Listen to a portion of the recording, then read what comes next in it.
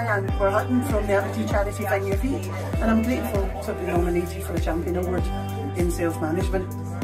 Basically, as a result of losing my hands and legs in 2013, I've had to self-manage, I've had to find a wee bit of work, and I've had to deal with things. I had to work out, I had to look after myself, I had to work out, I had to look after my son, my family. And you know, for me, if there was any bit of advice I could give, it's just keep pushing day by day, find something in every day that you've managed to do better. Just progress in every day, step by step.